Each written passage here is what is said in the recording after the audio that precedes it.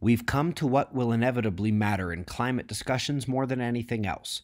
More than storm forcing, problems with models, and more than 1 year, 3 year, 20 or 85-year lags in the atmosphere and ocean. It's the rapid temperature forcing of the extremes of solar activity. Now, on the lower end of the scale, we've already looked at the strength of the jets and the inflation of the large-scale cells and how it diminishes quickly in sunspot minimum as clouds are increasing due to the cosmic ray nucleation. But now it's time for the other extreme and the immediate temperature forcing in the direction of heat. We go to one of the first papers on solar proton forcing in what I'll call the new climate era, the era of particle forcing, which began with Mathis et al. In 2017 when the particle forcing dataset was released. Now, this paper by two Harvard professors explored how bad things on Earth could become due to a superflare on the Sun. And in the course of ultimately finding our planet to be at extreme risk over the long run, it confirmed that extreme solar events can create rapid heating events in the atmosphere. Now, while studies on these short-term forcings due to solar protons are rare, two excellent cases indicate warming events that took weeks to bleed out of the lower atmosphere, after which it went into the oceans or upper atmospheric layers where it has the potential to lag later. And it makes the global warming we hear about on the news seem like small potatoes by comparison. Some studies have sought to tie these changes to UV forcing alone, the solar irradiance, implicating incredible depletions of the ozone. Now, while detections of such atmospheric chemistry do linger for weeks, the full accounting of the heating that is observed cannot come without solar wind particle precipitation. It was a move seen as bold and outside the norm at the time. Not so much anymore, with those particles officially allowed in the IPCC climate models. By the way, the zonal and vertical winds were also noted to have changed considerably in the 2003 event, implying those particle forcings of the global electric circuit, the total atmospheric column, the Hadley and Walker cells, and the jets. Again, the new player in the game. Now, it's important to know that the rapid heating from extreme events is very different than the heating or cooling you get with the 11-year sunspot cycle. This has different effects around the globe, with solar maximum usually bringing heat but still bringing cold to some areas, and while solar minimum usually brings cold, it does bring heat to some areas. And outside of those most extreme storms, the 11-year cycle forcing we're looking at is on the large-scale oscillations in the Atlantic and the Pacific, things like the AMO, PDO, El Niño, NAO. These also do cause localized regions to experience the opposite trends of what the rest of the world is seeing. We know that with those oscillations now. It's just a strengthening of them we get from the sun. An example of cold coming with solar maximum is found in southern China, where precipitation increases in late winter due to those large-scale forcings, including on the Asian monsoon and the jet stream, and they add snow and a bit of albedo forcing to the region to sprinkle some extra chill on their sunspot maximum winter's end. Of course, on the whole, the studies that exist do show the statistical correlation in most parts of the world as direct: heating with solar maximum, cooling with solar minimum.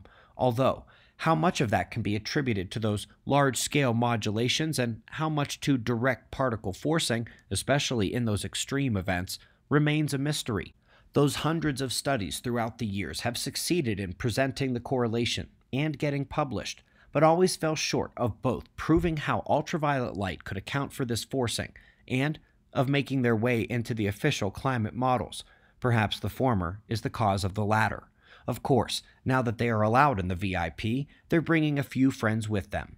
To be honest, I always thought the missing piece of the puzzle would be found by proving Joule heating from the protons and electrons, and then it would be forced to come into the models. Right now, the ozone effect and the atmospheric chemistry are the reason they're there. They are the main course that they're going to take in this first experience they have with the IPCC, but now that they are allowed in the models, it is up to the scientists to use their new tools to adjust attribution modeling of those forcings. Again, they are allowed in the game, but are still somewhat handcuffed in the models, with the full ohmic dynamics and global electric circuit left unsure they'll get called onto the field at all this next round. Now, as it is, this will still produce a measurable attribution change in the modeling, But the full realization of solar plasma climate forcing will not come until the full effect of solar protons, Van Allen electrons, and the excitations of the Earth's magnetic field and atmospheric electricity are fully understood. These Harvard professors tried to do two things on the heels of the official release of the solar particle dataset.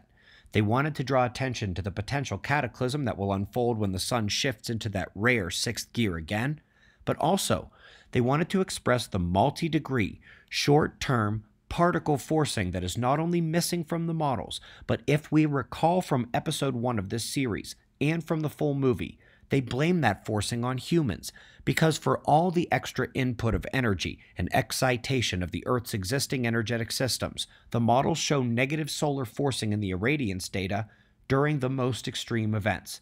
And as a reminder, that means that the real solar effect is not attributed properly. The real climate effects are blamed on human forcing.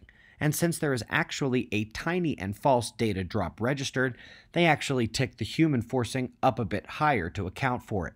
These events heat the world, and it counts as human forcing plus whipped cream on top. Let's remember, the period of global warming in the second half of the 1900s saw twice the CMEs as the prior period and the last 20 years. This is a tremendous amount of solar forcing that is unaccounted for and blamed on humans. We are nearing the end of the atmospheric lag from the grand solar maximum of the entire Holocene. There is still oceanic lag to go, which will manifest as strong El Niño releases of that heat into the atmosphere, but also will help melt water in the North and South Atlantic to chill and desalinate the sea and begin the trend the other way. All series episodes are linked below, along with the full movie. We update the sun, earth, and science news relating to this and important other topics 365 days a year right here. I'll see you in the morning. Be safe, everyone.